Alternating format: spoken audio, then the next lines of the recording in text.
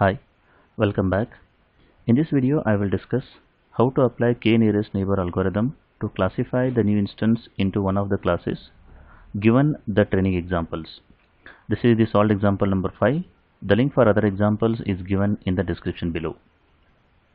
In this case, we want to apply k-nearest neighbor classifier to predict the diabetic patient with the given features like BMI and age. BMI means body mass index and age is the another feature. These are the training examples given to us.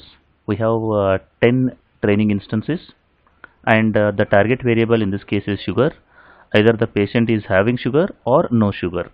If 1 is present, the meaning is the patient is having sugar. 0 means the patient with no sugar in this case.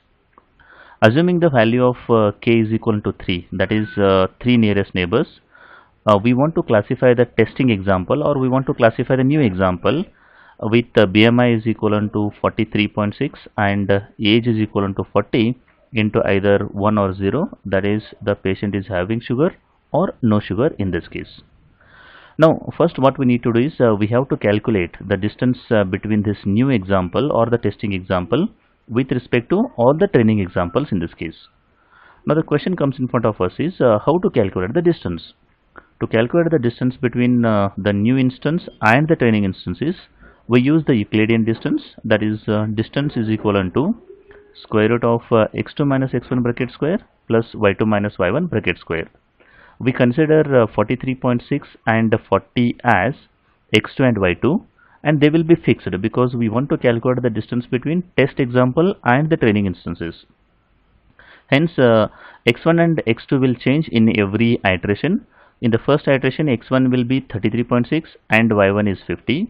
In the second iteration, it will be 26.6 is x1 and y1 is 30 and so on. So I have shown that particular distance calculation here.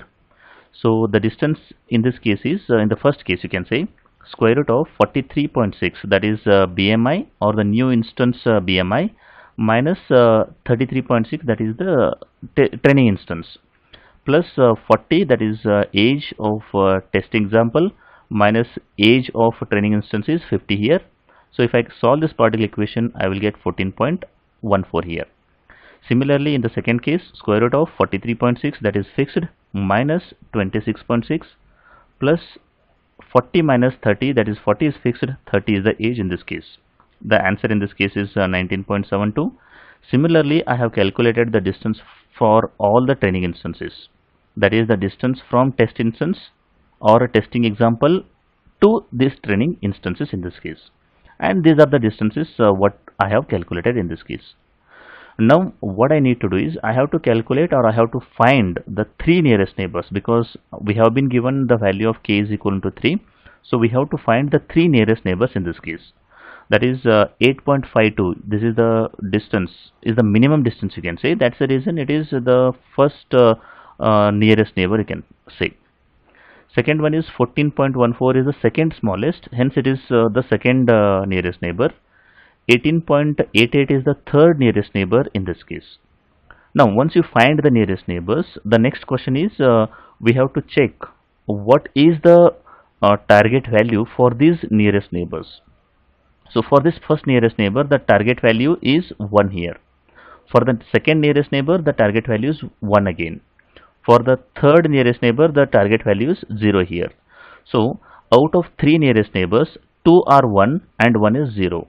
So what we can say with respect to this analysis is the new example or the testing example should be classified as 1 here, that is sugar is equivalent to 1 means the patient is having sugar in this case. I hope you understood how to do that particular final decision. This is a very important step we have to follow here.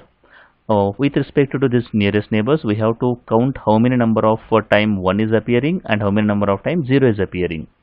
So 1 and 2, that is the first and second nearest neighbors, has 1 as the value, and the third nearest neighbor has the value 0 here. So out of 3, 2 are 1 and 1 is 0. So 1 is having the majority, hence it will be classified as 1 in this case. So this is a very simple process we need to follow so that we can classify the new instance into one of the classes given the training examples using k-nearest neighbor algorithm. I hope the concept is clear. If you like the video, do like and share with your friends. Press the subscribe button for more videos. Press the bell icon for regular updates. Thank you for watching.